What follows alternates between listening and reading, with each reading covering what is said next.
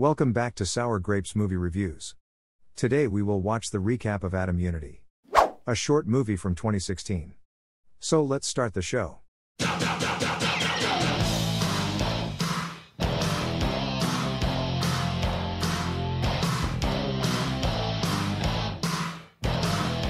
Welcome back to Story Recap.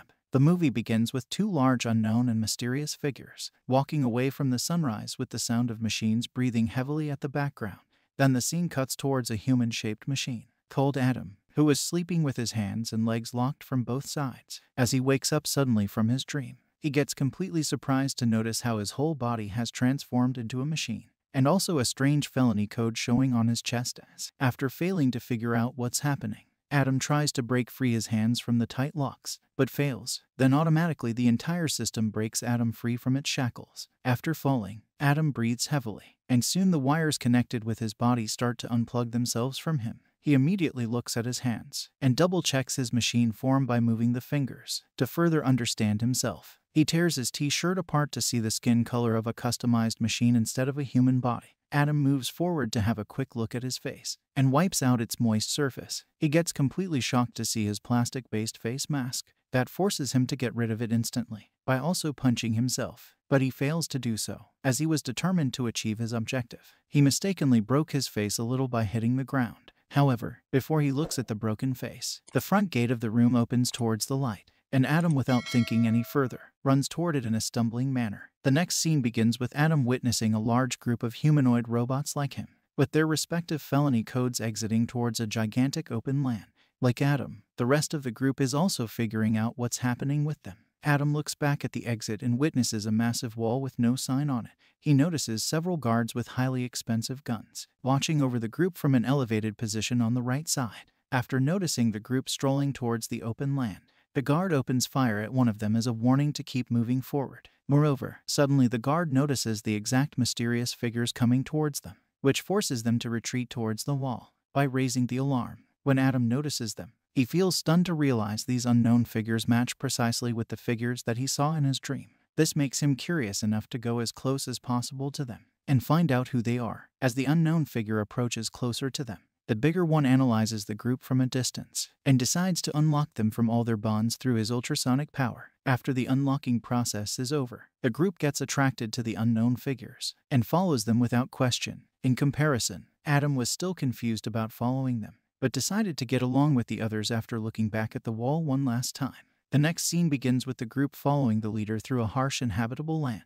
The human robot behind Atom starts feeling incapable of moving forward because of being hit by one of the shots fired by the guard at the beginning. After realizing about her weakness, Atom tries his best to support her, but fails to do so, as he also got exhausted by walking for hours without rest. By the time the unknown figure comes in to cure the injured one through his ultrasonic powers, it was already too late to save her. Moreover, the leader starts moving forward without looking back, and Atom also followed him the same way. Soon they reach towards their basement, guarded by their beings, and enter inside to take some rest. Later, the leader explains to the curious ones how they ended up in this form, and explains that all of them used to live in the walled city of Consortium, which is dominated by humans. Due to their serious crimes, the humans decided to rip them off of their bodies and installed their brains in today's humanoid robots. They cannot remember anything, because humans intentionally erased all the memories of their minds. Moreover, as their brain gets filled with criminal intentions, is of no use to the humans, they install them in these humanoid robots, without telling anyone why they want to keep them alive. Concerning their body parts, they are used for helping others living in the Consortium.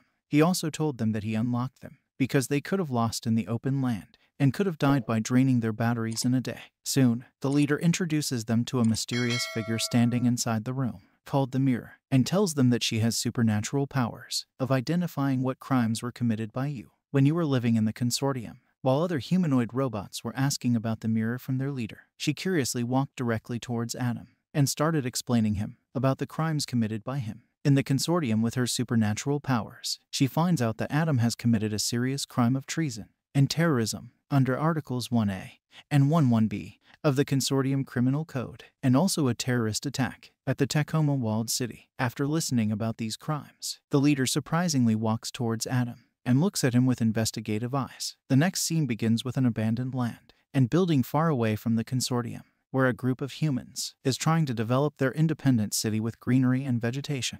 The master of this city walks towards the entrance gate to meet a woman seeking asylum at their place to leave the consortium forever. The master asks about her name, who declares herself as Marion, and shows her the surroundings to prove how they have lived without wearing oxygen masks. He also asks her why she's seeking asylum here and what happened to her face. She explains an issue with their oxygen masks. While living in the consortium, her only brother Jacob tried to steal some of the medical equipment to save her, but got expelled from the consortium in the form of humanoid robots for committing a serious crime. As her condition worsened, she explained why she came here, because of the rumor that he could cure anyone's face and help them breathe without the oxygen mask. The master tells Marion that we only believe in living peacefully without a single technology tool, and in order to be sure about her loyalty towards this independent city, the master picks up the stone and requests Marion to promise him that she will focus on destroying all the consortium's technological methods and live like the ancient ways of living they are creating here. The master also tells Marion that killing a human being enslaved inside a machine